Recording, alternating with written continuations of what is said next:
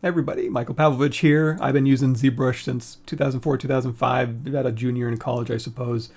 And the paradigm shift that happened for me back then was I was letting the software dictate how I created and how I designed. It was basically manipulating components, and where I put my edges and where I move my verts was dictating what I ended up designing. And watching, way back then, watching someone create, I think it was a deep sea fish out of a sphere, where they weren't worried about where they cut an edge. They were just masking and pulling and creating scales and working on what was visually compelling about their creation process, rather than, again, letting that technical prowess get in the way and determine their design.